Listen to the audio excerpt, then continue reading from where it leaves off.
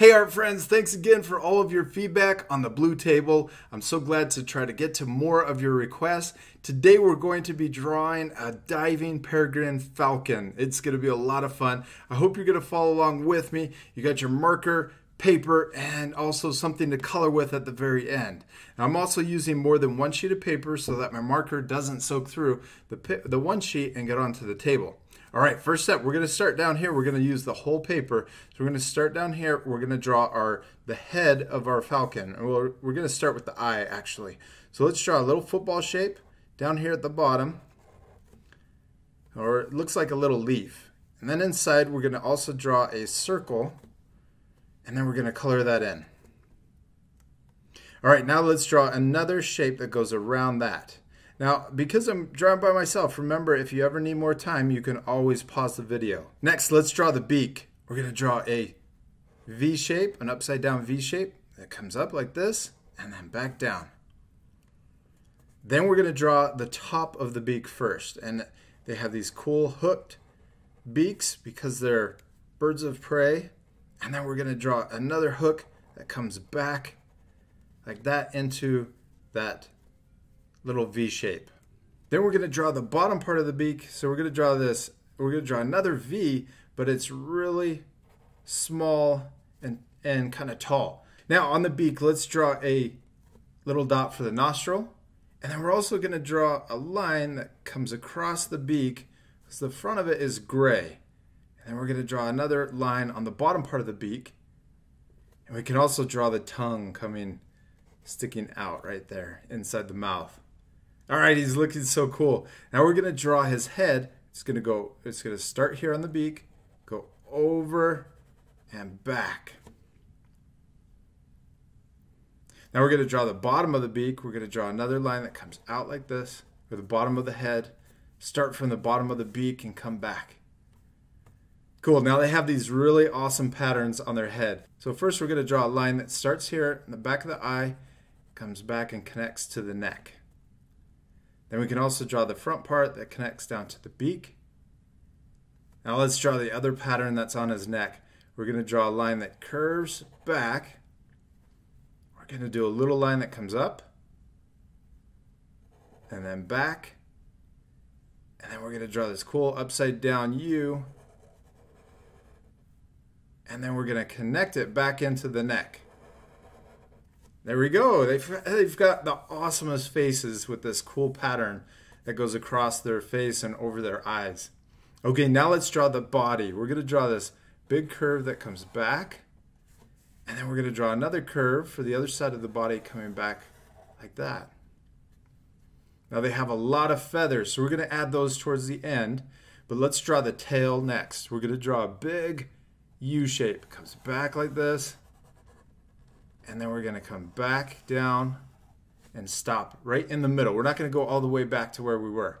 Then we can come back up here and we're going to draw another U shape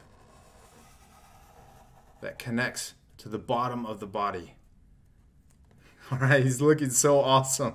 Okay, now up here, let's draw a few more tail feathers. We're going to draw a couple more that are overlapping behind this one and fill in that middle space. Now we're going to draw the shapes of the wings, and we're going to draw them tucked in a little bit because he's diving, and he tucks them in so that he can go faster. So first we're going to draw a U shape right here, and then we're going to repeat that same shape over here on the other side.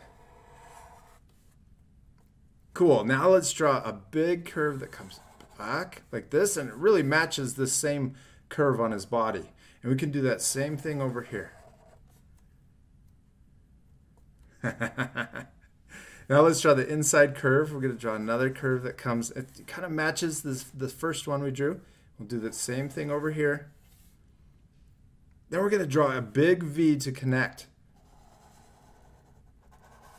Like that. And we'll do the same V over here on this side. I know it's looking a little different, but once we add the rest of the details, it's going to look really cool.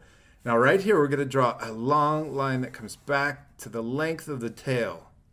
So it should line up here. And we can do that same line right here. And then we're going to connect it back down to the outside of the wing. So we're going to come back like this. And I didn't go far enough, so we can actually redraw that. I'm going to draw it just like that. There we go. Let's do the same thing over here. Oh man, he's looking awesome. Now we're going to connect the wings in. So we're going to draw an upside down U right here and connect it into his neck. And we'll do the same thing over here. Connect it in. And then in between, over here at the back of his wing, we're going to draw a curve that comes up and then back down. And we'll do the same thing over here. Up, back down. Now that we have the general shape of our Peregrine Falcon, we're going to add all of the details, the feathers, so the texture to his body. Let's start on the wings. So see this line that I accidentally drew the first time? We're going to repeat that and actually draw a lot of those. So I started over here, but let's start on the inside and we'll come up. And we're just going to draw a bunch of lines. These are really long wing feathers. These flight feathers. So we're going to do that same thing over here. Fill in that shape with these really long, cool lines.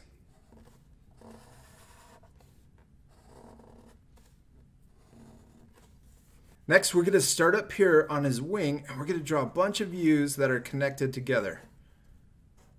Then we're going to add more U's on the next line, and look at how I touch each of the feathers. So we're going to overlap, and we're going to make it look like he's got this cool, these smaller feathers on the top part of his wing. And we're going to come down, we're going to fill in the shape down to the point of this V.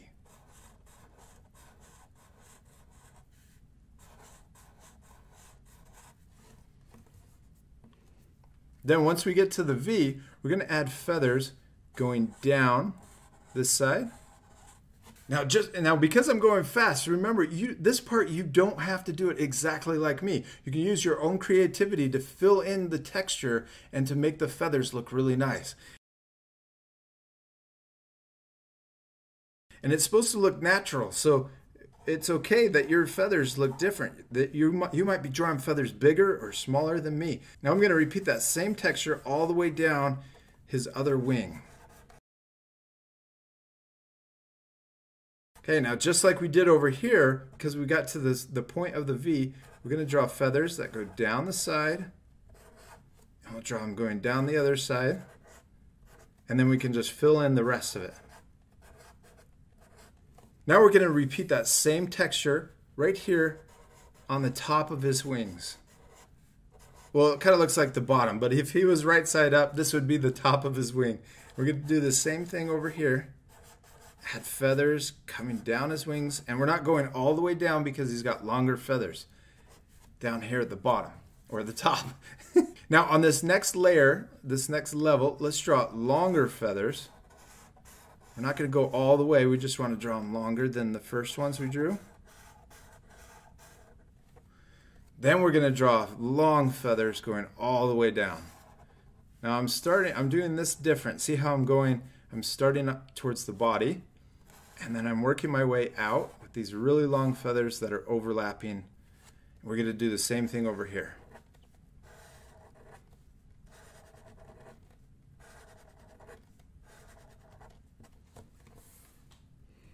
Now we're going to draw the feathers on his belly. And we're first going to draw these little U's that are connected to each other. So I'm going to start right here, and I'm just going to draw little feathers, and some are big and some are a bit small. And we're going to go across his chest. Now these are his chest feathers. We're going to draw more feathers on the next level. I'm going to draw these kind of long. Just repeating that same U shape going across. There we go, he's looking awesome. This one I'm going to add even kind of wider feathers. And we're going to add another layer.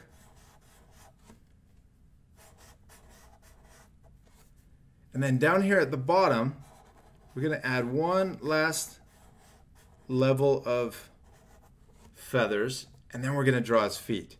So we're going to just draw ovals. We're going to draw one oval like this. I'm going to draw another oval right next to it. And then we're going to divide up the talons. So I'm just going to draw 2 lines inside each oval like that. Now if we want, we could also add lines going the other way because they have these little cracks inside of their talons, on top of their talons. That's going to add that cool texture to make it look different than feathers. Now right here, in between his talons and also his tail feathers, we're going to add some longer U-shapes. So one in the middle and one on the outside. We can add a few more really long feathers. He looks so cool. All right, we did it. We finished drawing our diving peregrine falcon. It looks amazing. Now, I want to remind you one more time, it's okay that your drawing looks different than mine. I'm sure it still looks super amazing. And I also want to remind you, it's okay if your feathers look messy. Mine look messy, and it's okay. Feathers are supposed to be messy. It's part of nature. You don't want your feathers to look perfect. Now we're all done with our marker. We're going to switch to our colored pencils. Now most of this part I'm going to fast forward, so you can always pause the video at different parts and then match the same coloring that I'm doing. Also talk about some of the patterns that I'm adding to try to make it look realistic.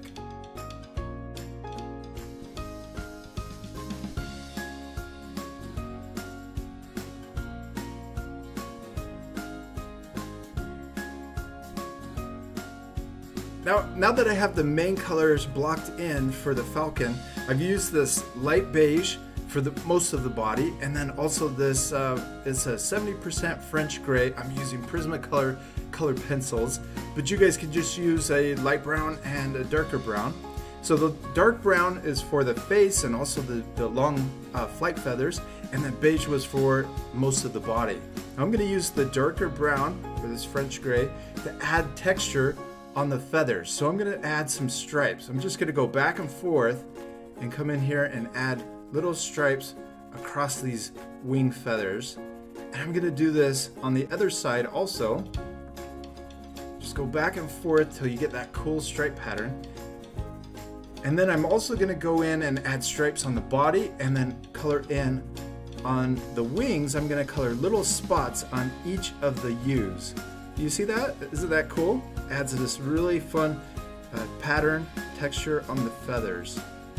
So now I'm going to fast forward again, but I'm just going to add that texture to the whole body, also even the tail feathers.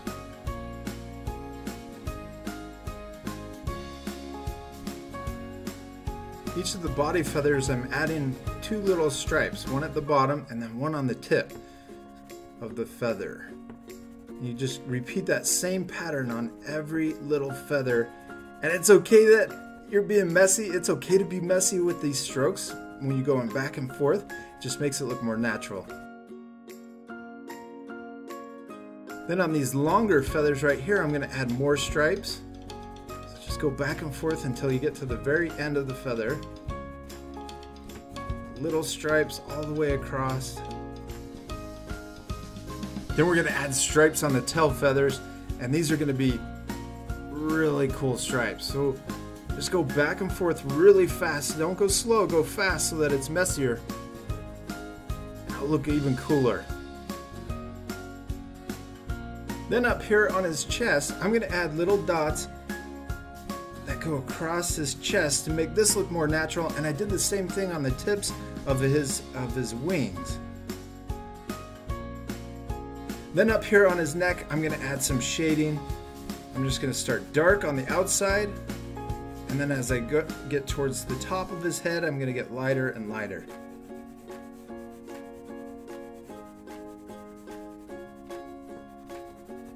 You can also add some shading around his body, on the bottom and also the other side.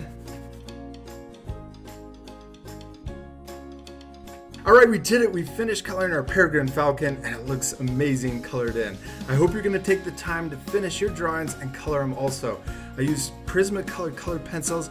I'll leave links below this video where you can go over to Amazon and purchase the exact same set. I say this every time, it's okay that your drawings look different, especially when we're drawing animals or we're drawing nature, because it should look different. Nothing looks the same, and also it should be a little bit messy. That'll make it look more realistic. I hope you had a lot of fun, and we'll see you later, our friends. Goodbye!